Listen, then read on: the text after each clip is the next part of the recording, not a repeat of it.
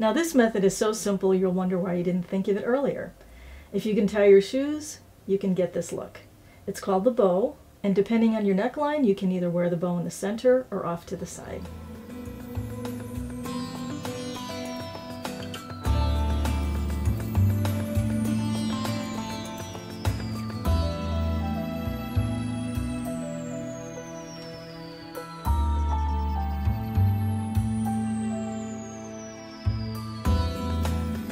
Now this method I call the cowl neck. If you're like me and you don't like wearing a turtleneck sweater or a cowl neck sweater, this will come in very handy on a cold day. I start out by folding the scarf in half lengthwise and in half again to get this nice smooth look.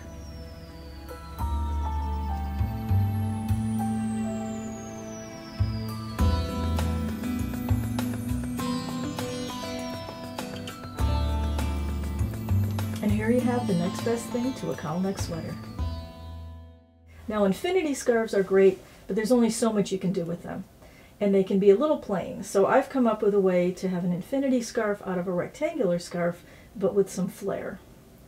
I start by tying a loose knot in the center, then place the knot on the side with a few more steps.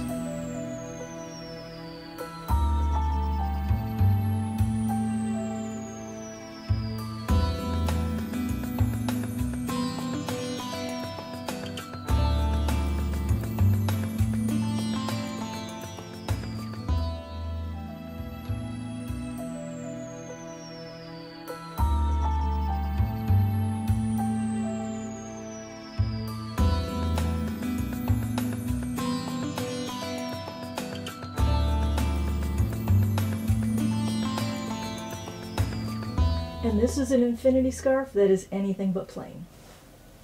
Now this next method I call the necklace scarf. It's great for warm weather or when you don't want a lot of length and bulk and you just want a little accessory.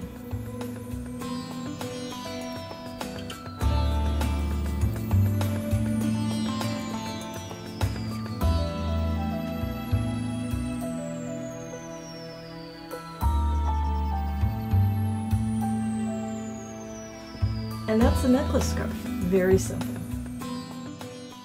So thank you for watching my latest video, and if you'd like to see my earlier videos, you can watch them on my YouTube channel, which is The Proud Peacock, my website, theproudpeacock.com, or my Facebook page, The Proud Peacock. So I hope you enjoyed this and have fun.